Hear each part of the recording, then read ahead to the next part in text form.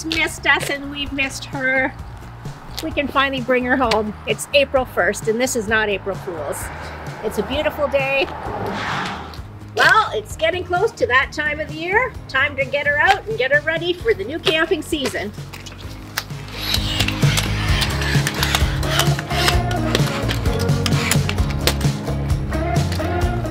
So we spent some time over the last few months checking out some of the camping shows. We went to the Outdoor Adventure Show, the Toronto Spring Camping and RV Show. Kitchener RV Show. And we did that one too. And that helped us get our camping fix in. And now we're ready to get going to actually camping.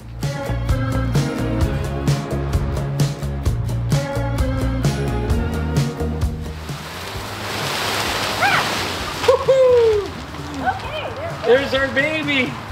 This year, Ben and I got to meet so many of you at the RV shows. We were at the Toronto and Kitchener RV shows.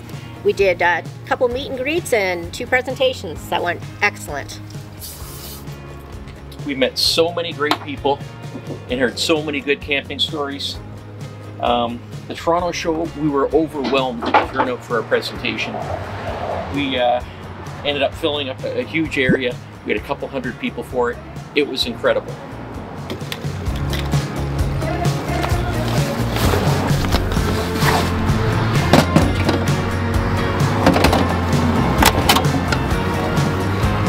So the Kitchener show was a lot smaller than the Toronto show. Our presentation was at the very end of the final day of the show, which wasn't great in the last time slot, but we still had an impressive turnout of 50 to 60 people.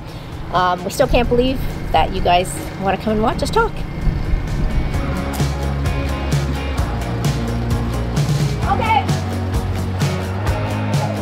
Our presentation at both shows was how we started our camping journey and how we got into YouTube.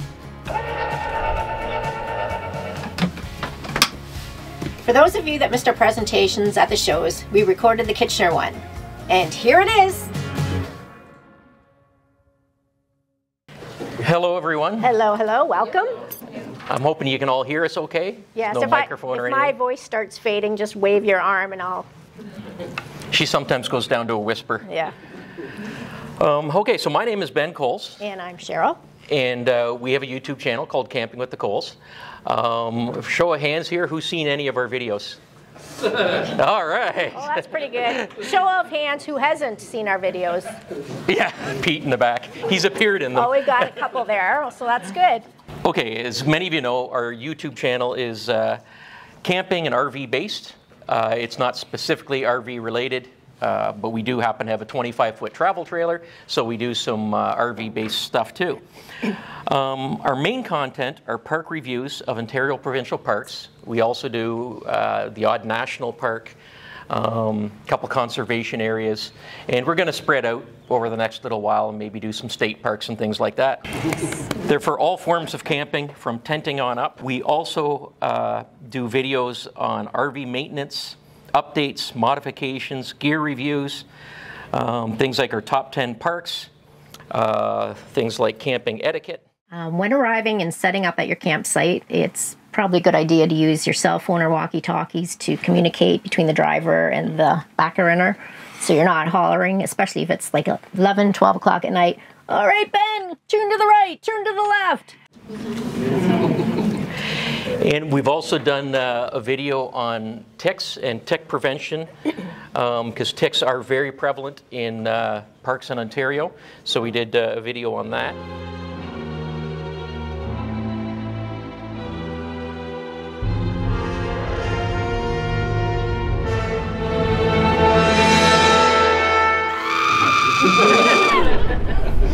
Those ticks are scary things. Basically anything camping and RV related is what our channel's about. We started the channel in 2019. Since then we've done about 125 videos, and a little over 50 of them are park reviews. And let's have a look at what we did in 2023. This is just last year.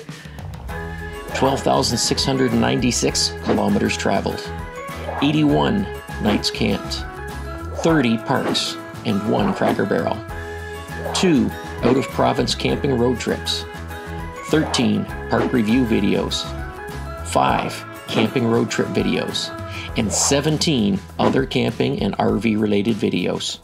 That was our 2023 by the numbers. Alrighty. We also did a 4-part series on campsite trailer tours where we toured our friends' trailers. You got to see the trailers when they were camping, actual lived-in trailers, not at what you see in the RV show, empty trailers. So we got to show you some storage solutions and modifications, etc. We've got them up there? Yes. So how many here are interested in getting an RV for the first time? Oh, I got a few hands. Oh, good.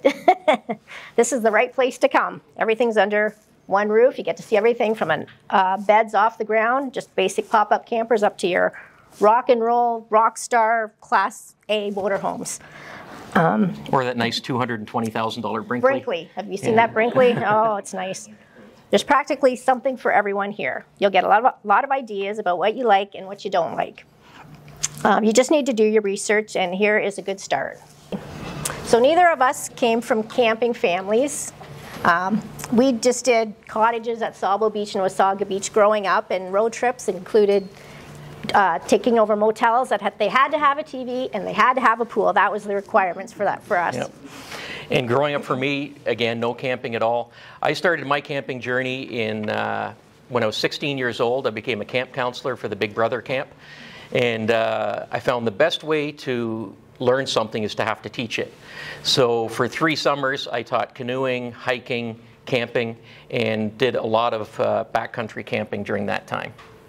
Yes, and I started my camping journey when we met. We were both 18 in high school. We did some, like you said, backcountry canoe trips together, and then I worked at the same Big Brother camp that Ben did. I was camp nurse for about three seasons. Not when I was there, though. No, we were there at different times. We did a few backcountry canoe trips in Algonquin, Killarney, Esker Lakes, 6 Mile Lakes, and I can't remember where else we were.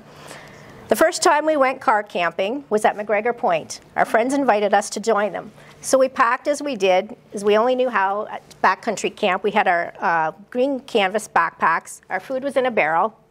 We threw it in the back of Ben's little CRX, and off we went. So those of you that know how we pack now can really appreciate this. That was everything in that little car for a 7-day camping trip. 2 canoe packs and a food barrel. Mind you, I did still overpack the food. Yes. Just in case. Just in case.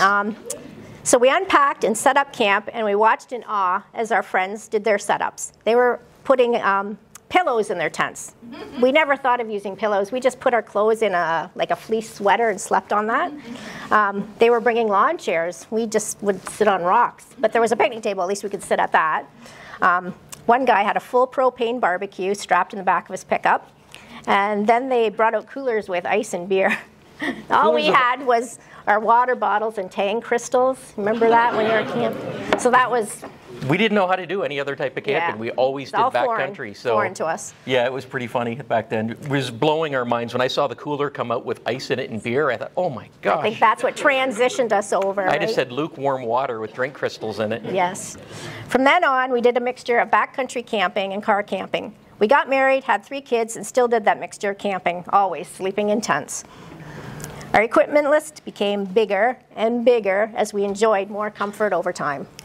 But still during that time, from about 1999 to 2010, I volunteered with high school groups, and I'd do backcountry camping trips. So twice a year, I'd be going with high school groups in Killarney, Algonquin, a bunch of other places, doing these backcountry trips. So I really enjoyed doing that. For about 11 years I did that. And it kept me into the backcountry side of things. We camped with a big group of friends, and at McGregor Point, there was a group camping area.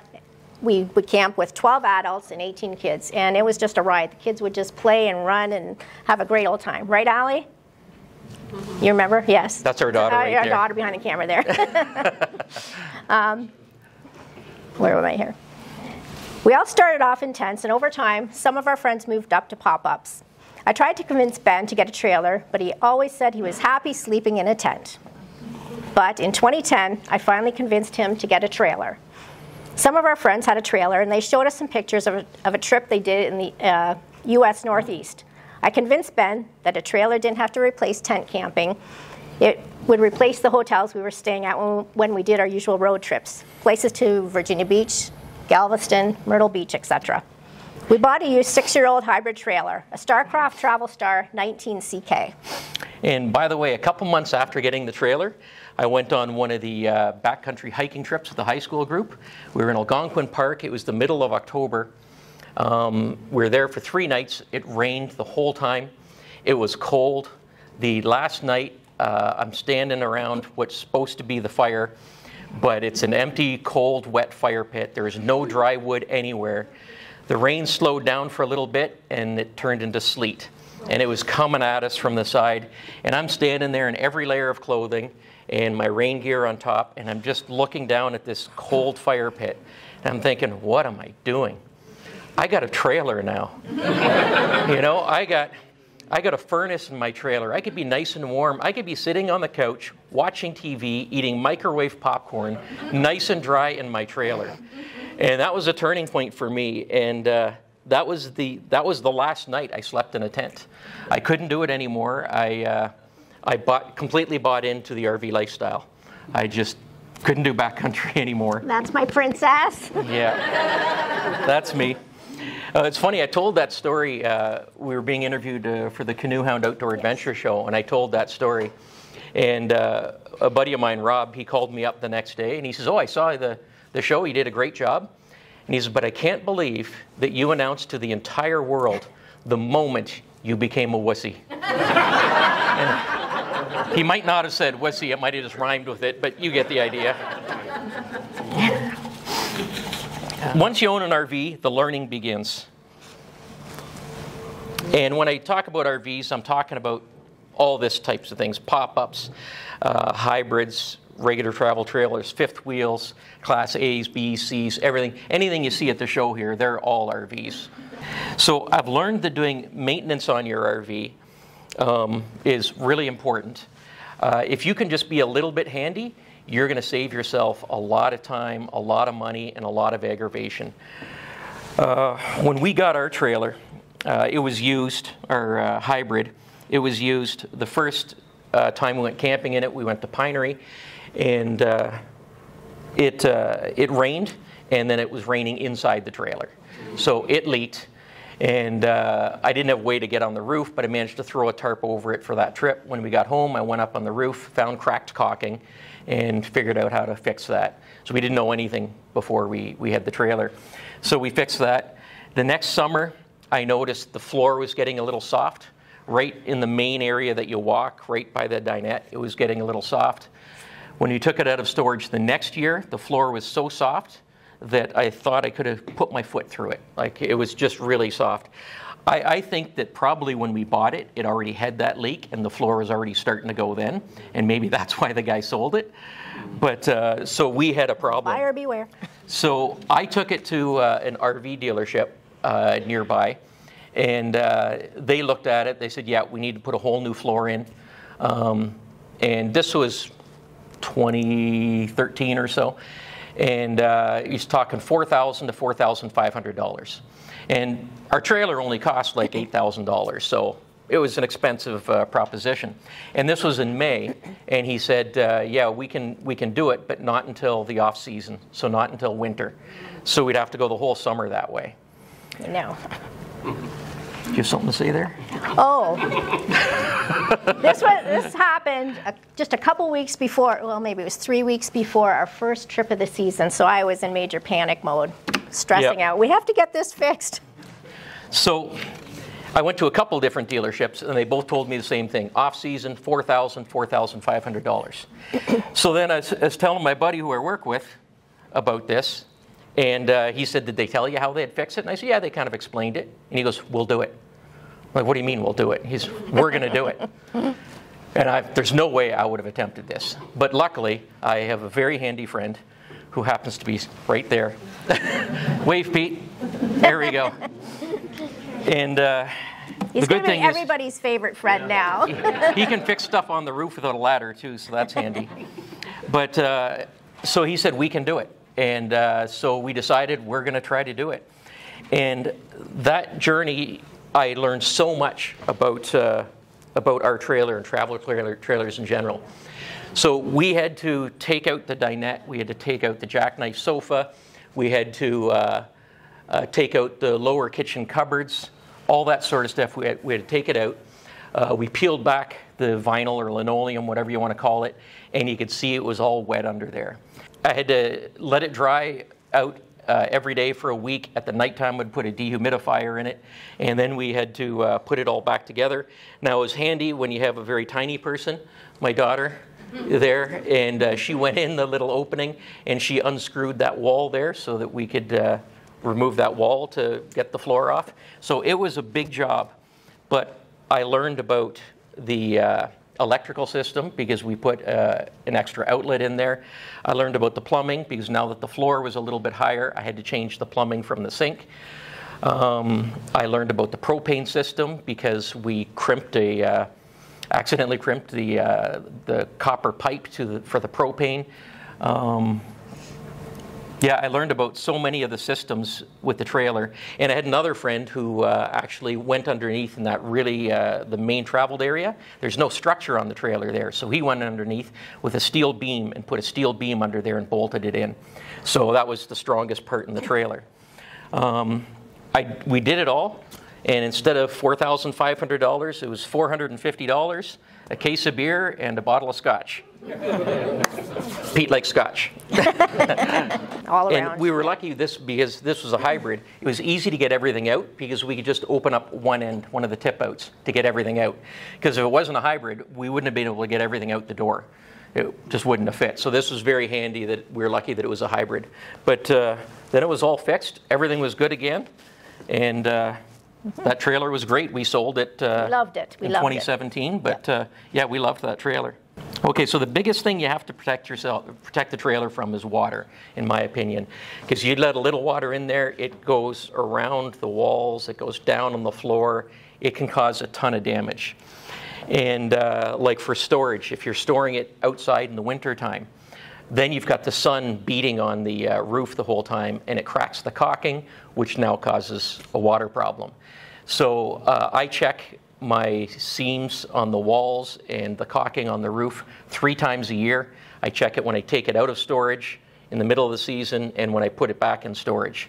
Because I've seen how much work it is and how difficult it is, and I don't think Pete's willing to do another floor with me. So yeah, it's something that I'm really obsessive about, making sure the caulking is all good and protecting it from water damage. So I'm just going to mention a few examples of things to consider before you get your travel trailer.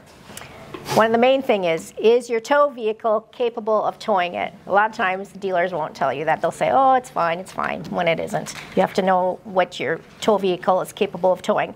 Remember, it's not just towing an empty trailer, but you're towing full trailer full of gear, whatever you carry in your tow vehicle as well. The occupants you tow, toys like bikes, kayaks, canoes, actually the bike rack itself, your weight distribution hitch, food, drinks, dishes, clothing, all that stuff adds up. Number 2, where are you going to store your travel trailer during the season and off season, and what is the cost involved with storing it? Number 3, insurance for your trailer. You never know what's going to happen. Fire, theft, a tree falling on it, or a car crash. Some insurance companies require additional auto insurance plus additional home insurance. Some have insurance specific to RVs. You'll have to look into that. Next, should I get roadside assistance? This is something new that we just came across because as our vehicles are getting older, we realize they're getting crabby and they like to break down. So you don't want to be out in the middle of nowhere and have either your truck break down or your trailer break down, and just knowing that the towing company can only take your vehicle and you didn't have insurance on your trailer as well. Insurance, roadside assistance. Roadside assistance, sorry, roadside assistance, yes. There will be additional costs with maintenance for your RV. And there's additional gear you'll need, such as leveling blocks, chocks, extension cords, adapters for 15 amp, 30 amp, and 50 amp, water hoses, filters, water regular, surge protector, black tank chemicals, dump hoses, just to name a few. So in 2017, we bought the trailer that we have right now. Yeah. It's a 2017 Coachman Freedom Express 254 DSX. We first saw this trailer at the Toronto RV show, the 2013 model of it, at the Toronto RV show, and it became our dream trailer. And to me, that's what it was. It was a dream. I didn't think I was ever going to own this trailer. This is my dream trailer. And every year we'd go to the Kitchener show and we'd go to the Toronto show and we'd be going, I wonder if the 254 DSX is going to be there. And we're all excited about it. And we'd get to the show and we'd say, it's here. And we'd go and sit in it and spend a lot of time in it. And then people would come and look at it and Cheryl would be giving them a tour of it because I researched, oh, look how a this lot is. of videos on it. She loved it. And then I didn't think we were ever going to get it. But I was determined to get it. It was going to happen. yeah. So there we were in 2017. It was just, I retired in 2017, and it was just a couple of months before my retirement.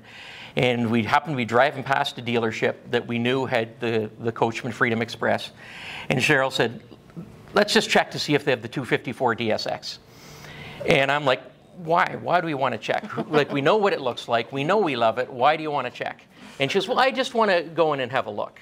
Well, it's just like going to the Humane Society to look at puppies. We're just going to look. Yeah, we're just going to look, and then you come home with a puppy. We came home with 2 puppies on 2 separate occasions, too. That's why we got Jax. I said, okay, we'll go have a look. So we got out. We were looking around at all the Freedom Express and couldn't find it. And the salesman comes out, asks if he can help. And I said, yeah, I'm looking for the 254 DSX. And he goes, oh, the one with the tip out on the back. I said, yeah, that's the one. He goes, oh, it's right over there in the clearance section. Well, Cheryl's doing one of these. So Cheryl immediately turned into a salesman's dream and my nightmare. And then the guy says, oh, yeah. Well, we asked, why is it in the clearance section? He goes, well, actually, they stopped making this model. 2017 is the last year for it. And this is the last one in Canada. And so Cheryl's like, oh my gosh, right? And we're walking over towards it, and I got my phone out, and I'm going, yeah, salesman, last one in Canada, sure. And I'm checking it here and going, yeah, they stopped making it, sure. And I'm looking, and he was right. This is the last one in Canada, and it's the last model year. And then we go into the trailer, and instead of the salesman showing us around, Cheryl's showing the salesman everything. And then she's saying, oh, Ben, we have to get it. The price is so good. This is before we ever talked price. The price is so good. We have to get it. And she's like begging me in front of the salesman. And the salesman just has a big smile on his face. He doesn't have to say a word. So, but fortunately, I held fast. We weren't getting it, and we walked out of that dealership. But I was emailing them back and forth. Yeah, she was doing that. And then a few days later, we talked to some friends. Pete and Connie suggested we buy it. And Cheryl's puppy dog eyes looking at me, and I'm like, fine. So we ended up going and getting that trailer. It's your retirement gift. Yeah, it's my retirement gift. For me. Debt. So we haven't seen a trailer since that we like nearly as much as ours. And we keep on going to the RV shows. And Cheryl's still online all the time, almost every day, watching videos and checking things out. And we still haven't found one as much as we like as ours. So I'm very happy for that, because that saves me money. I'm afraid we're going to find one that is going to be nicer, and then she's going to be all over me for it. But she wants the Brinkley. Yeah, the Brinkley. Oh, I liked that one. What makes it so special? What's that? What makes it so special? Our trailer? Yeah. The layout of it, and it's open concept, and we have the extra bedding. It's a tip out, and it doesn't weigh any extra like if you had bunk beds. It's got a ton of storage. It doesn't have, the bedroom's not closed off because I'm claustrophobic, so I like it to be more wide open. Yeah, it's nice when you're in bed. There's no wall or anything, and it's just like a great big bedroom then. It's really nice. And it's usually just the two of us. But it sleeps if any kids adults. come, we just drop the tip out here, and the kids can go in there. And they tend to sleep in really long, and it doesn't affect us at all in any way, because we have the whole rest of the trailer. You know, the tip out is like its own little room. And I liked it because the roof of it was arched a bit, so the water could kind of drain off. It had our last one, it would do a little pooling on the roof. It had a black water flush, or it has a black water flush. What were some other things? The sofa is a tri-fold sofa for an extra bed. Yeah, so it was just all those things. And for the size of that trailer, it was lightweight. Mm-hmm. Yeah. which we have to consider when we have our tow vehicle, right? And the big thing too, with the slide, if you close the slide, it's fully functional. It's like a regular travel trailer. So if we pull into a Walmart or a Cracker Barrel or something like that where you're not supposed to open up your slides, it's just a fully functional travel trailer. You can look at a lot of them here and they show them with the slides open, but you really want to have a look when the slides are closed. Yeah, if it's closed and you pull over and you have to use the bathroom, you can't get to it because the slide out is closed. You can't get to the bathroom or you can't get to the bedroom if it's closed. So I like it to be totally accessible. So we wanted to try more parks, so we started doing some research on the web, Facebook, and YouTube. We would watch YouTube videos of different parks, and some of the videos would say it's a review of the park. And we watched the videos, and it would be something like people's kids playing at the beach or a video of people having dinner at a campsite. They never gave us any details specifically to that park. So this is why we decided to start our YouTube videos. I thought it would be a good idea to try to do park reviews to help other people out, because we're looking all the time and we have to watch like 20 videos just to get an idea of what a park is like, try to piece them together. So I thought we should try doing some park review videos. I'd done some very basic editing of home movies in the past. Once I retired, I had a little bit more time, and I did some research on it, found out, what do the professionals use for editing videos, and then I taught myself how to do that with Premiere Pro. So I hope as you see the progression of the videos from season 1 to up to season 6 now, that it has gotten a little better, because I'm learning the whole time. And it's a very comprehensive, very detailed program. So it's taken a little bit of time. In 2019 then, we started doing our park reviews. They were pretty basic back then. We just were thinking, here's what people want to see. It was just our idea of what people wanted to see. Over time as people commented, they made suggestions. So if you guys don't see anything that you feel we need to do more, just send us a message and we'll do our best to record that. Things that people have provided us are playground. If they have kids, they want to see more about playgrounds, comfort stations, more campsites, hiking, cycling, water sports, dog beaches, and the big thing now, cell phone service. And what's near and dear to my heart? Anybody? It's Cheryl's Lou Review, Lou Review. Let's all talk about Lou's. Don't ask Ben, don't ask Jax, ask Cheryl. Cheryl's Lou Review. So with a lot of people asking us to put extra content into it, and we'd go, yeah, that makes sense. People want to know that, so we'd put more content into it. So our videos went from about 15 minutes to about half an hour, and I kept on trying to get them down shorter and shorter. Then I finally kind of gave up with that. They end up being about half an hour now. Originally, I was trying to do them about 20 minutes. But what's good is we have our videos, they are all chaptered, so if there's something you want to skip past, you can. Yeah, like when we drive around and we look at all the campsites. Some people don't care to see all the campsites. Well, just skip to the next chapter and you can go to what you want to see. Mm-hmm. So like season 1 and 2, not as detailed as our later seasons. By season 3, I think we were getting our stride. Season 4 and 5, I think we were there. And now we're revisiting some of the parks we did in our first 2 seasons just to make them a little more comprehensive.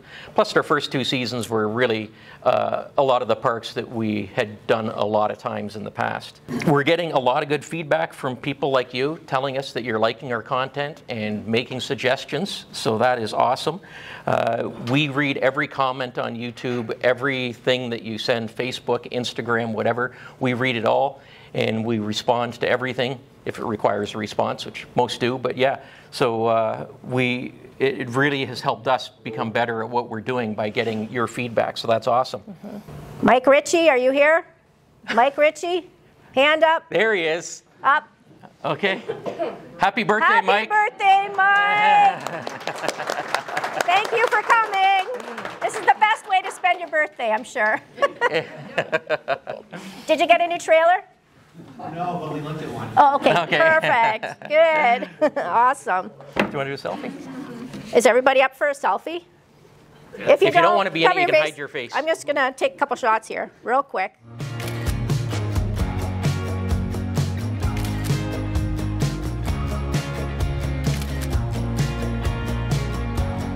Okay, well, I guess that's it then. Thanks, everybody, for coming. Yes, thank you. Thanks.